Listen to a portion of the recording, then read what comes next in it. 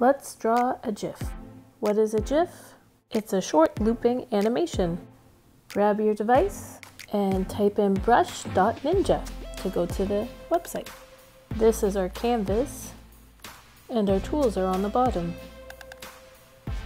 Tap on the pencil for the drawing tools. You can use a pencil. There's different shapes, straight lines, and an eraser in different sizes. Use a painter's palette to pick a color and you're ready to create. So for an animation, we need many frames, many pictures that are slightly different with just a small change. The frame icon is right beside the palette. We can add a new frame or we can duplicate the frame we're on. I chose duplicate because I'm going to draw my rays. Duplicate again, add another one, duplicate again. Tap the play button to test it out. I want to rotate my sun. In the pencil, I can choose rotate.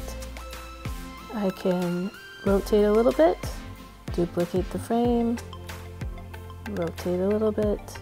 My layers help me see where I was last. What about the background? Tap on the gear.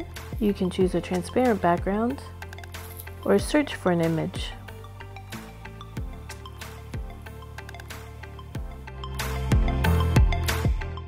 Under the gear, you can also change your animation if it's too fast. The smaller the number, the slower the animation.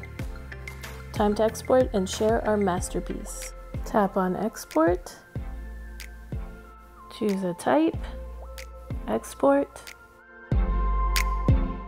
and download.